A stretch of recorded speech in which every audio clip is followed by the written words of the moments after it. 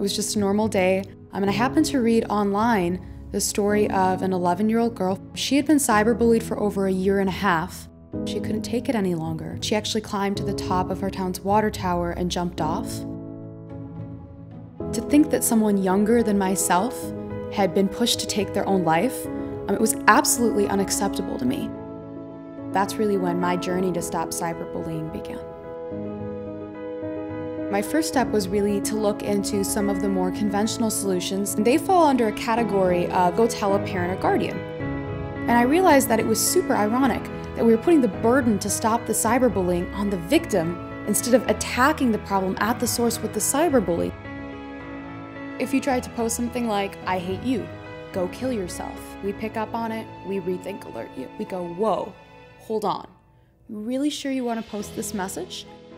I conducted a 1,500 trial study on this, found that over 93% of the time when an adolescent gets a second chance, they change their mind and decide not to post the offensive message on social media. One of the things that I recognize about the app itself is that I'm kind of using technology to solve a problem that technology itself has created. We definitely want to make sure that Rethink can be in the hands of every teen around the globe. So we're looking to release international languages.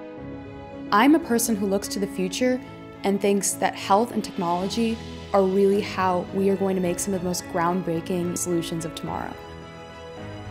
I truly believe we can all stand up and be positive digital citizens. I think that we can spread happiness, and it starts with you taking a stand